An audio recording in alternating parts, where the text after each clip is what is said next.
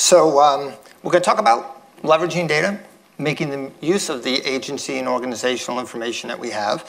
Got a great panel here today, and I'll let them introduce themselves. So why don't we start out talking about the organizations you folks are from, a little bit about yourself, a little bit about your mission, and how you've been leveraging advanced analytics today. So Peter, why don't you kick us off there? Good morning. My name is Peter Kovac. I work for the Office of Financial Research in the Treasury Department. We were founded by Dodd-Frank to perform both financial research and a data mission involving data quality, data standards, those sorts of things. My team manages our clustered systems, our Hadoop systems, our traditional grid systems, databases, development and analytics, analytic tools, those sorts of things. Hi, I'm Jess Kahn. I'm the Director of Data and Systems for Medicaid and CHIP for the US. So I have the joy of collecting data from 56 states, territories, and the district, and trying to make them look, feel, and smell like a single data set. But Medicaid covers over 73 million Americans for health insurance. That is more than Medicare. Though combined, Medicare, Medicaid, and Marketplace is about 3 out of 4 Americans, and clearly we have a large footprint, so the data spans everything from beneficiaries to claims, managed care data, provider data, who else has payment liability. It's a pretty rich data set on a broad swath of Americans accessing healthcare. Hi, I'm Rahul Farshi, CTO of Zoom Data. Zoom Data is a technology company headquartered in Reston, Virginia. Our main mission is to enable a world where people make data-informed decisions. And so our goal from a product perspective is to really enable that self-service access to data and have more of that democratization of data as folks adopt modern data infrastructures and really transform what is typically their BI infrastructure and how they use data in their day-to-day. Hello, everybody. My name is Jeff Thomas. I work at the Johns Hopkins Applied Physics Lab. We are a national research lab. Primary focus is systems engineering for various DoD components. I tell folks my day job is really the cybersecurity program there, where I oversee our cybersecurity efforts. Over the past couple of years, I've had the opportunity to also serve as our emerging technology program manager. Our CIO is very keen on emerging cyber and emerging tech, and so he sees it as a good match. So I've been working a lot with our big data and other areas that we do at the lab for our enterprise IT efforts. Terrific. So lots of great depth here for our conversation. So let's talk about some of the impactful ways each of you have implemented applications or systems where you're leveraging the information. Those could be cost savings, they could be just improved services. Anything that comes to mind. Who'd like to kick it off? I'll jump in. Right. So Medicaid's been around 51 years in January, and we are really only now getting our hands on a timely and operational data set. Because it's federally funded largely and regulated, but state administered, it's not our primary data source. That's been a challenge. And of course, harmonizing the data, as I said, has been a challenge. But when you bring that data together, as we're now doing, you can answer questions like, where are people getting care and for what cost and with what service pattern? And in case you're curious, like why this would matter, Medicaid pays for over half of all births in the United States. In some states, it can be 3 out of 4 births. It depends on the poverty rate. And we also pay for more than half of long-term care, which is obviously growing in the country. So understanding that experience of care and the costs and what is it like in a fee-for-service versus a managed care world. A lot of interest of late, you may have noticed, unless you've been in a island without technology for the past few years. A lot of interest right now on healthcare and healthcare service delivery and the costs of healthcare and the policies. So really to have this be a data-driven conversation about those policies and what's happening now, it brings it really to the forefront. So, but just as like a quick, easy example of the kinds of things you can do when you have a national data set like that, aside from looking at trends across the country for utilization, and opioids is also a big point of emphasis for us. There's a program that's called Lifeline that the Federal Communications Commission runs. It qualifies people for free cell phones or Wi-Fi if they have Medicaid or food stamps. And so all you have to do to be eligible is to participate in one of those two programs. Well, rather than ask people to prove that they participate in one of these programs, which is largely a paper-based process, which we're here talking about technology and data, so let's just all posit that paper's bad. You would want to be able to find a source of all the enrollment data that you could query, and in real time, and now we're it. And so for the first time ever, we're having really great conversations with the FCC about how can we leverage our data set on who's currently enrolled in Medicaid so that they want to qualify someone in real time online, the way all of us interact with the internet now. They would be able to do so with a high degree of program integrity and at a much lower cost. And so we're talking about putting an API in our data warehouse. That would never have happened before. All the phone companies had to run this locally, or the FCC could have a data use agreement and a data exchange with the same 56 states, territories, and the district, and we all can imagine the joy that would bring. Well, it might make lawyers happy, but it wouldn't probably make everybody else happy. Making lawyers happy, yeah. We're going to keep moving on from that one. How about you, Peter? So OFR is a relatively small office, and we have a really broad array of subject matter areas where we get data and where we analyze data. And it's traditional technologies make joining and finding insights across data sets difficult. If you're using a traditional relational database model, major joins across large data sets on disparate servers is very computationally expensive, very slow. And so the cost to first insight is very high. With clustered systems and some of the distributed technologies that we're here talking about, we can reduce that a whole lot. I can present a wide variety of data sets in sizes from 200 terabytes to 200 kilobytes in the same platform, and I can allow my users to join and otherwise analyze in ways that, without a lot of IT or other data professional help, that they couldn't do otherwise. Right? If I have a new insight, a new question, a new project that I'm trying to consider the feasibility of, I can just do it. I can go in and join and do other exploratory analysis on my big sort of data lake, data warehouse, without the cost that you normally incur. I don't have to set up a new environment. It's just immediately available, which allows us to go through new ideas very quickly and get to the 1 in 100 or 1 in 1,000 that's really, really impactful. Excellent. So I would put it in different hats because I have different responsibilities. So from the emerging tech side, I would say, what are we trying to do? Well, first is from an organizational perspective, we have central IT and then our business areas have their IT.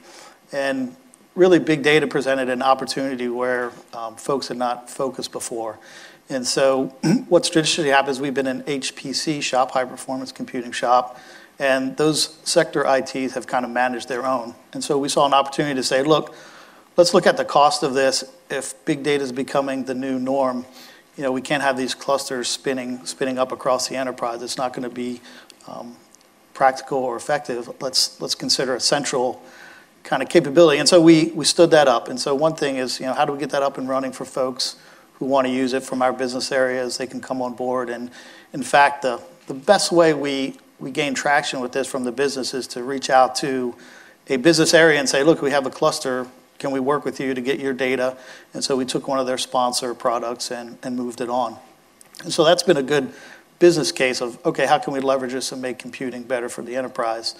From the cyber perspective, we use the traditional tools, the SIMs and all that, and they're just not keeping up with what our defensive cyber operations folks want to do. They're trying to move away from signatures. They want to do more behavioral-based tracking users. So one unique example there is from all of our endpoints, we collect network connection activity from those systems. We're then pulling those back to keep a store of all the places that a computer might visit. And then across that data, we then say, okay, what's the uniqueness of a particular website or IP address across the enterprise? Is this something we, as an enterprise, someone visits all the time?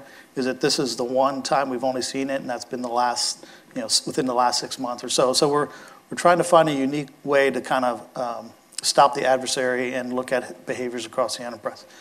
Third bucket is more financial based. We're starting to now see folks who are saying, hey, we got this traditional data warehouse. Data's in there, but I'm somewhat constrained. A lot of, I said, our sector folks are IT focused. They're computer scientists. They have the skills and backgrounds, and they're coming forward and saying, let's just put some data in there. Let's make the data free. Let us do what we want to do with it and get the knowledge or information out that we want to, rather than being given these prescribed sets of data. So interesting, we all can get our news of choice to the day, and you had mentioned where, healthcare is one of the headlines. There's countless headlines today especially, financial, never a day without cyber.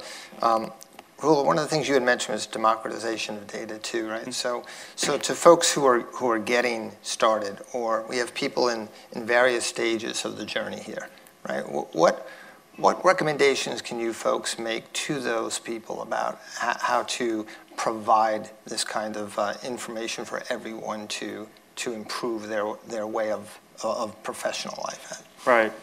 I think a lot of that stems from recognizing that data can be utilized as part of an ecosystem that just, thrives on creating new data products,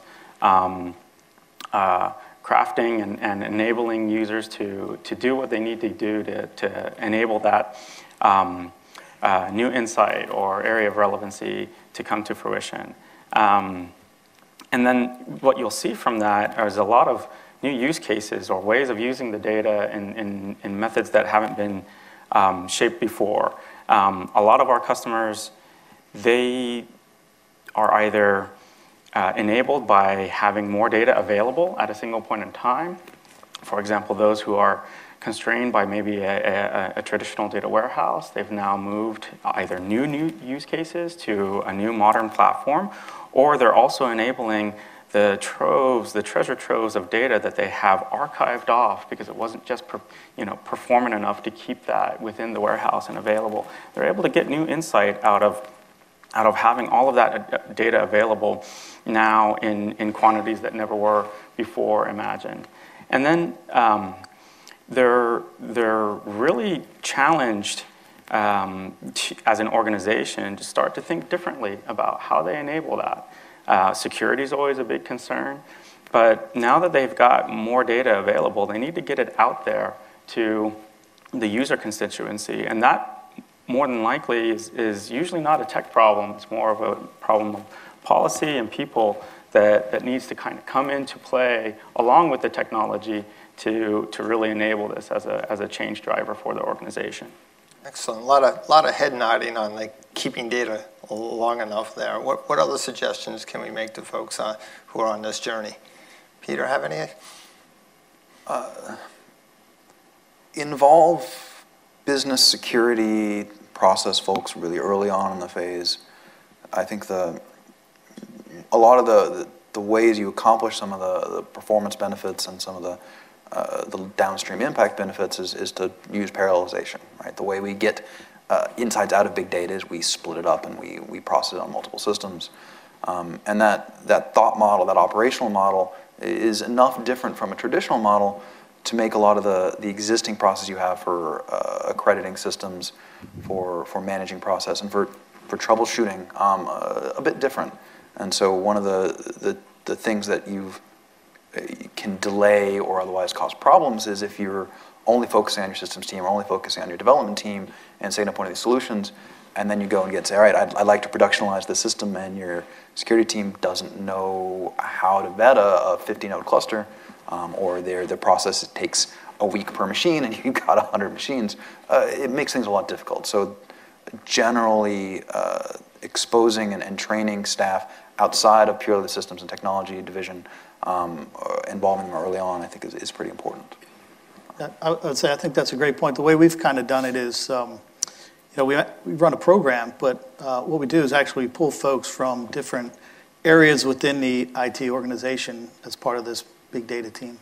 So we have developers, we have security folks, we have database admins, and they're the ones that have kind of come together to be our big data team so that we do get that kind of, hey, everyone sees what's going on. We know security is important. If we're going to put certain type of data on this platform, we need to have encryption. We need to have role-based access. We need to do all the things. And everything's on the same page as we march forward through the IT process of getting a new product into production.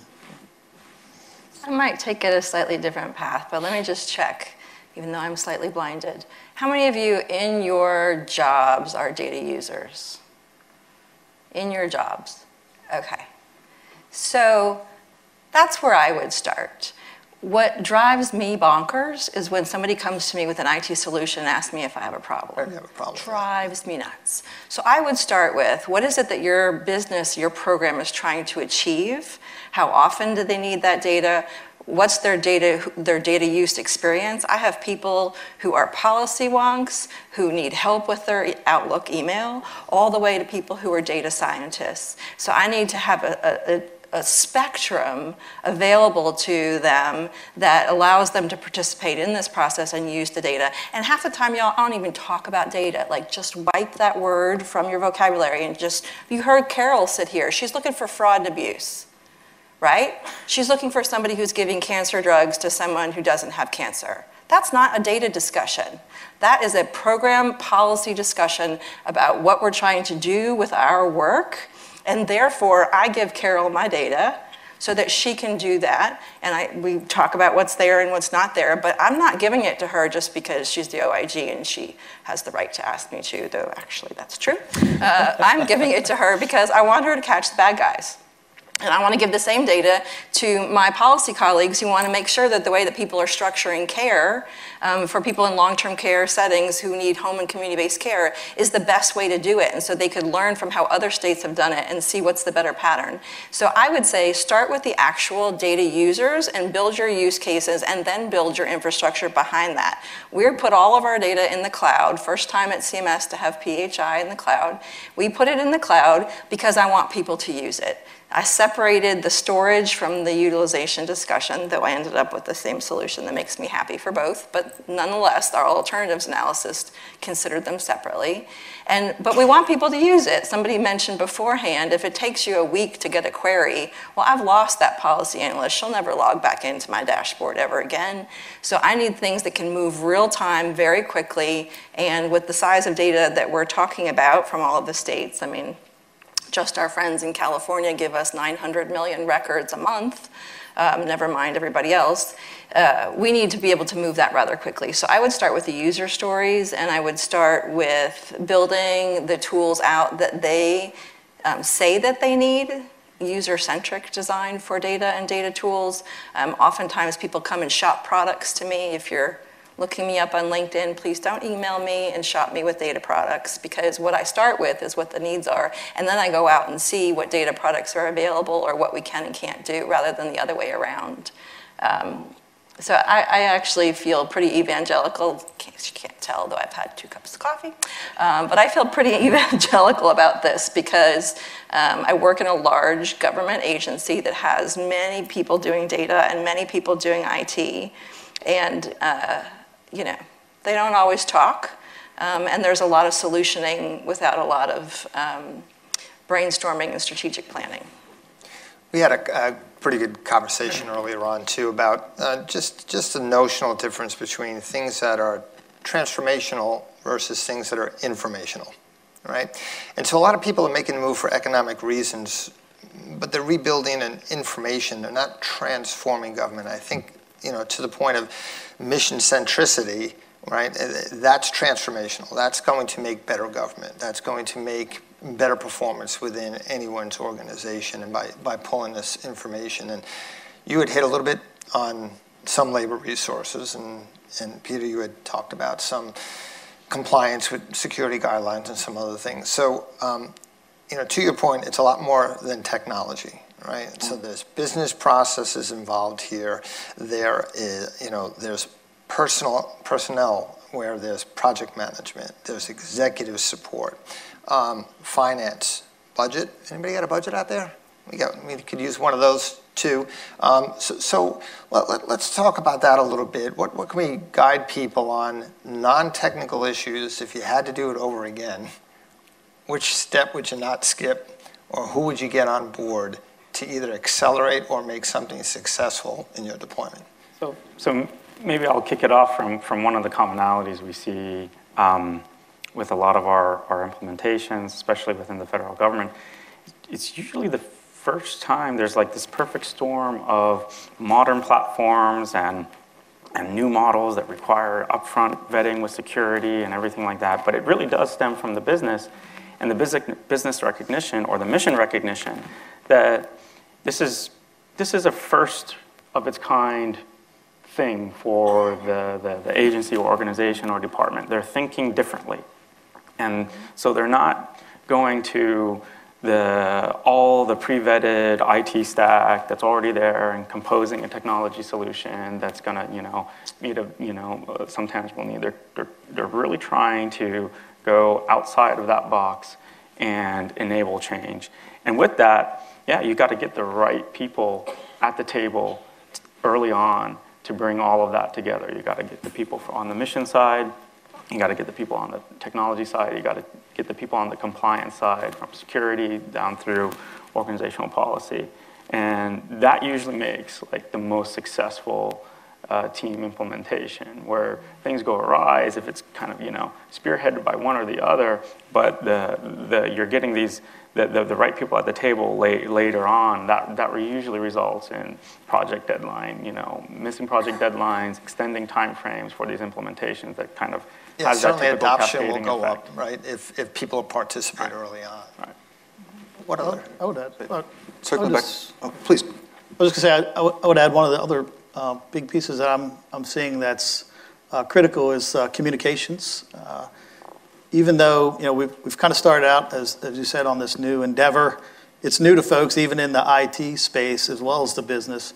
And so there's this constant communication. You asked your question, I thought of the movie Glengarry Glen Ross with Alex Baldwin. It's like always be selling, right? So you kind of always got to be out there keeping people on the ball about, hey, here's some benefits. We're getting these small wins, and this is what we can do, and this is where we can take it. So it's kind of a constant message out to executives and other folks that we're doing good things here and keeping them focused.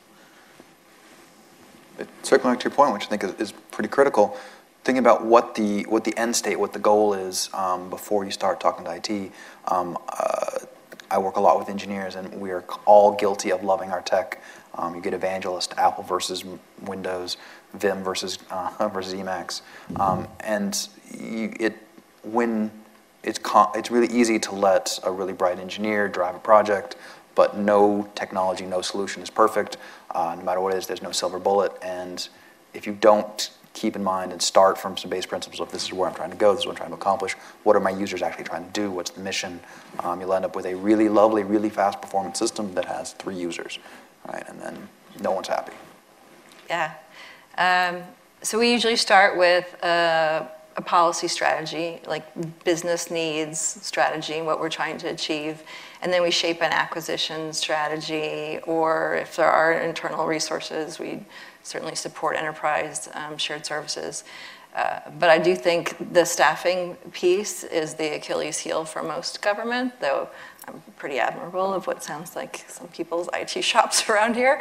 But it is hard. You can contract often easier than you can hire, and we have to compete with a lot of really smart people to get the data scientists to work in civil service.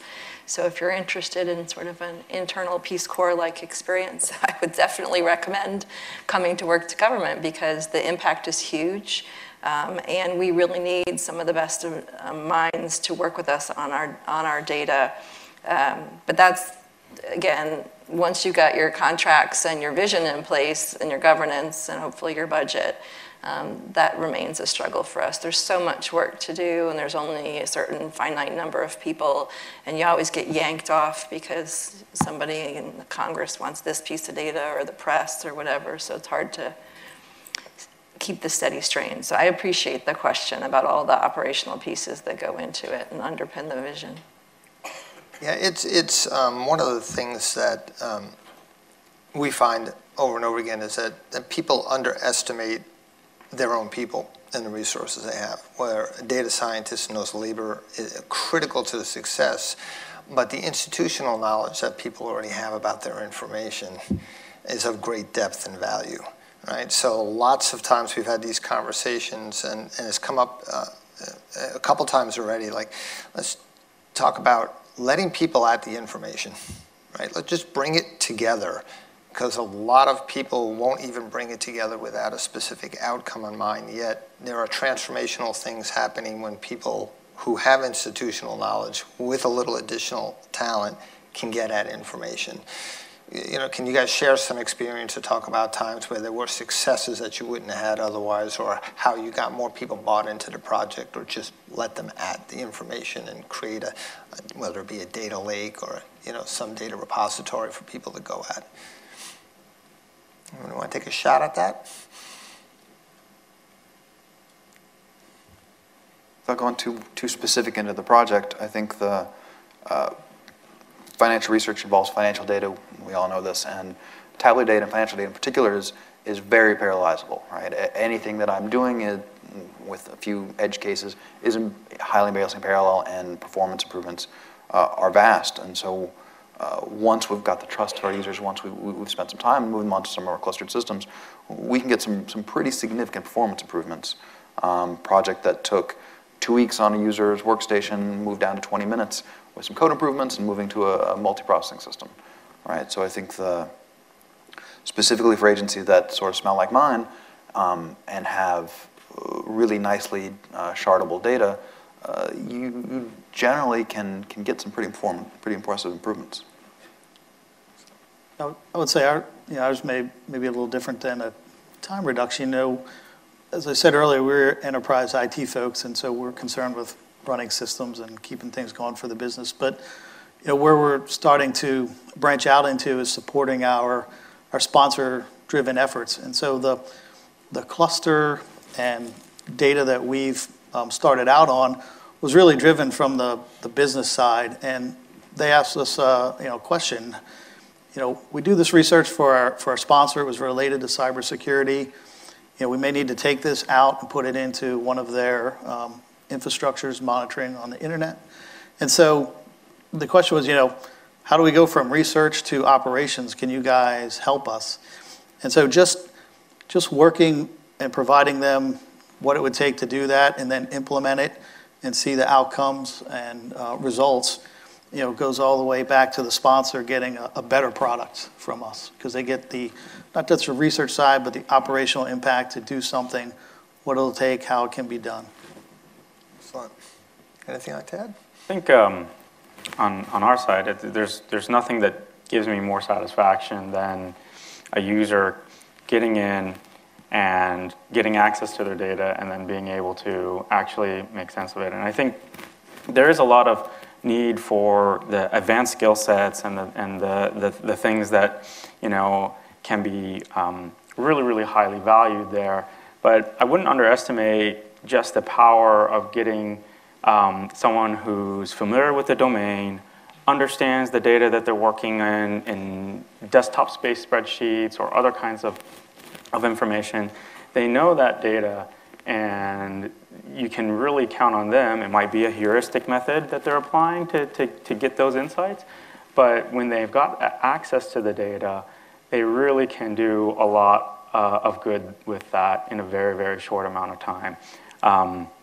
We've had implementation where customers have enabled some access to the data and done that for specific projects and systems, but then they start to go into a little bit more of an ad hoc mode in enabling additional user groups to have access to the data. And they might do that through some internal data hackathons or other things. And it's always amazing to me how quickly someone can get started when you take an analyst who knows the domain of the data and just say, here's your data. This is this attribute, this is this element, this is this piece. And they really go to town, starting to ask questions and formulate answers. And seeing that workflow and seeing that happen is incredibly gratifying to me. But also, there's very little data science involved at times in terms of incorporating a machine learning algorithm or some of the advanced computational things. So I wouldn't underestimate that aspect of enablement for the users as well. I've seen it too. We had a customer do a datathon, hackathon, and they put a GoPro up in the room that they had. And they set tables up. It was kind of interesting. It was kind of some, let's get some requirements in this table. And then there was data ingest, and there was some wrangling over here. And they just kind of set up different tables. And someone sped through the video really fast in a time series that you got to watch it. In the first few hours, as you would expect, everybody's huddled around the requirements table. Then you just saw people just working in their own direction in different stages, and it just, for the next, the rest of the day, it was just shattered. And the things that they came back to people and the recommendations they made at the board level of this company were implemented just from that 16-hour event that they had once, just by letting people at it to get it. So, the other thing that I think, Jessica, you mentioned, it was, can we get rid of big? It's just data, right? It's advanced analytics on data. I think everyone's information is taking care of itself and it's all getting pretty big, but there's value there. Thankfully, we can scale to whatever the value is. And obviously, your size is pretty large too. And the cyber situation, we had talked about keeping logs to model, but it's just allowing people at the information, I think, for them to come up with ideas about how to improve things in their organization, improve government, improve people's lives. It happens when people have that kind of access and how they can get at it. I think there's two takeaways out of that I would stress. One is everyone here has made the point that the more people use the data, the better the data gets. I think it's, people who have that context and understand that data are the ones who are going to see something that's an anomaly, and they're going to raise the flag to say, is this an error in the data, or is this an error, like something more upstream at the data source? But a data scientist who doesn't have any domain expertise is not going to see that. You really need to involve people who understand the data, people from the financial sector, or people who are working in the applied physics lab on the programs themselves to help the data improve over time. That's a hard case to make, y'all, in government. There are a lot of people who are afraid that imperfect data sets, when people work on imperfect data sets, and you can argue with me later if there's such a thing as a perfect data set, but people are afraid that if you put an imperfect data set out, that people will draw improper conclusions. And it's like a philosophical camp, really. There's two camps. One that says, no data is perfect, educate people on what's there and what's not there, and let them understand the fine print, and they will find ways to control for that. Other people will say, no, if you put the data out there that's incomplete, people are going to take the 5-second soundbite and they're going to jump to the wrong conclusion, particularly in data sets that are a little less black and white, like the counterterrorism or healthcare, for example, where you can see things in a couple of different ways. And so if you're in government or working with government, I wouldn't underestimate the power of those two camps, and you should understand where your leadership is or where your clients are on that, because it makes a big difference in what their approach would be on data quality, on data monitoring, and on open data. So I suggest definitely knowing that culture. I'll give you an illustrative example. We pulled the data together. We're looking at neonatal intensive care unit utilization and costs for Medicaid across several states, and it was widely disparate between a few different states. Just much more NICU use, much higher costs. And you might say, well, maybe the state's reimbursing at a better rate, a higher rate than this other state is for NICU costs. Or they have different rules about who goes into the neonatal intensive care unit versus who doesn't. Well, you know what it actually was? It was the opioid epidemic. It was babies detoxing when they were born in the NICU. And if you overlaid that data on NICU cost with the prevalence of substance abuse addiction, that's what it was. It had nothing to do with the cost for services. It had nothing to do with how they were calculating data. It was the context of understanding that those geographic areas were facing an epidemic that the other comparison states were not at the same scale. Would I have seen that as just a simple data person? No. Would he have seen that just through his data tables? No. You had to have somebody who actually had content and domain expertise and understood what's going on in healthcare or in that setting, or was at least willing to ask the questions rather than to jump to those conclusions. But that's a perfect example of why these two philosophical camps exist, because you could draw the wrong conclusion from what looked like a perfectly accurate and robust data set. You're always going to have skeptics, right? So confidence is always important from whichever side of the fence you are on there, right? There has to be, people have to be willing to act and believe on what may be presented to them, but sometimes they need to know where it came from. They need to know why it's sound. I mean, people think different ways, so there's a lot of ways we have to, a lot of features we incorporate to make sure that all those kinds of people can be satisfied, because we all think a little differently, but we all bring lots of value very differently. So we have a few minutes here. I've got a lot of terrific talent here. Wanted to open it up to see if anyone had any questions for any of the panelists that they'd like to ask. We can gauge how hungry people are. Any questions? Charles twisted your arm. He made you come up with two now. We got at least that one. Yes. This question is for Ms. Khan. My question is, you mentioned the lack of strategic planning within the area of data and analytics, and we see this frequently across the industry. Organizations have many ideas. Rarely are they aligned with the needs and the use cases. So my question is, does CMS in general have strategic plans for data analytics environments? Is that something of a need internally? It's a great question. I don't know that I can answer for all of CMS.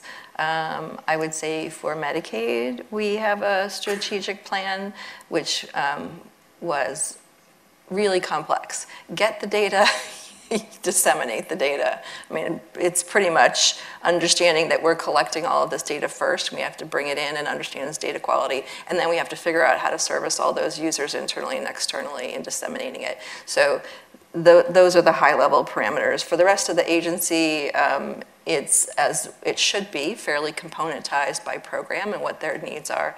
But I also would say, since most of my role is in funding what states are doing, that it is the rare state that has a strategic plan around their own data and data analytics. There are some, and you'll see them. They're building up their own state capacity. They're hiring data scientists. They're creating cross-component state data analytics teams.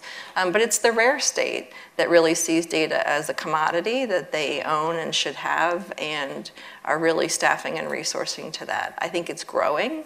I think value-based care and delivery reform are certainly pushing that along, as they should be, as well as program integrity.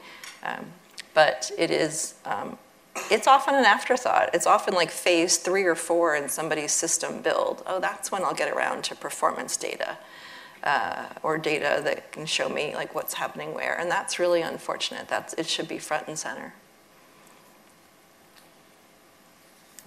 Any other questions? Yes, thank you. I just wanted to thank Cloudera for having such a diverse panel. It's very useful. And extremely insightful for many of us who are involved in the data analytics sector. A couple of questions actually for Jess and for others on this panel. So the Privacy Act, it's just something that all federal agencies have to manage to and deal with.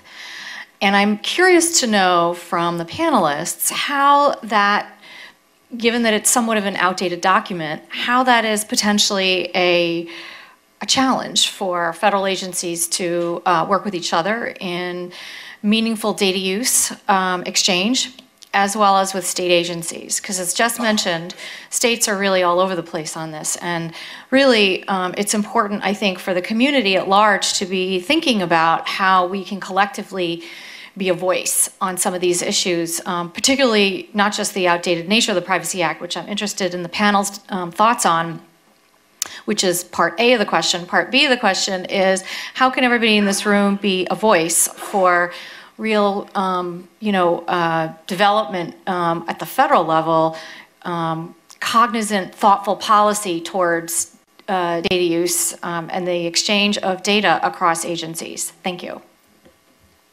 I swear I didn't plant her there.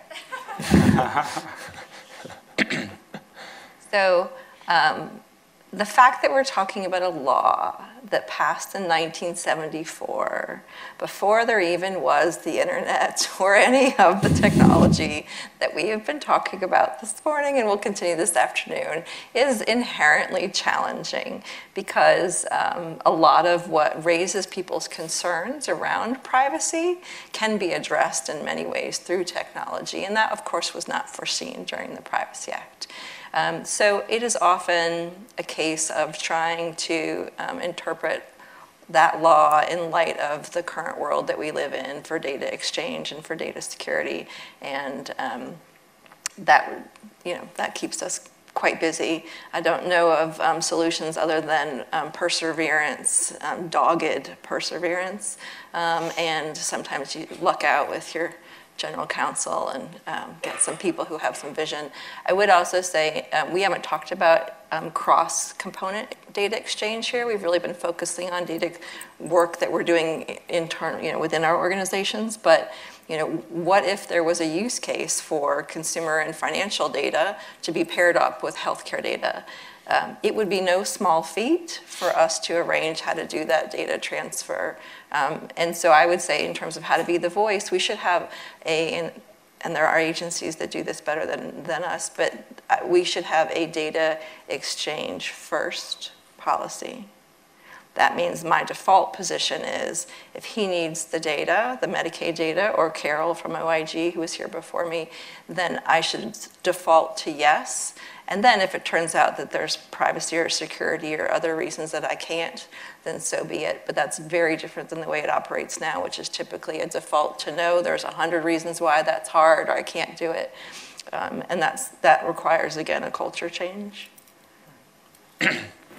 So thank you. Thank you, everyone. Thank you to all of our panelists here. We've run out of time here. This afternoon's terrific lineup. You want to stick around to listen how someone could even transform their industry through analytics, in this case, baseball. And that's a starting out pretty good. Be an interesting conversation, but enjoy lunch. But a big hand, thank you very much to our panelists here.